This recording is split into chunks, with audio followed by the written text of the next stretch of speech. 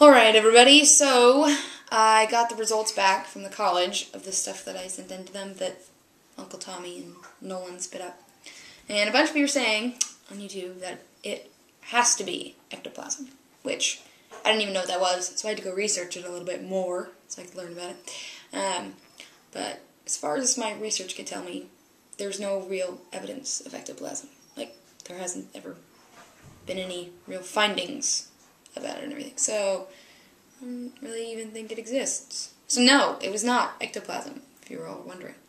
As far as they could tell, and through the research and everything, it came back as mostly decomposed plant material. So, yeah, that's weird.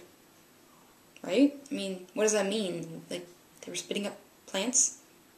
Or dirt and stuff? That's weird.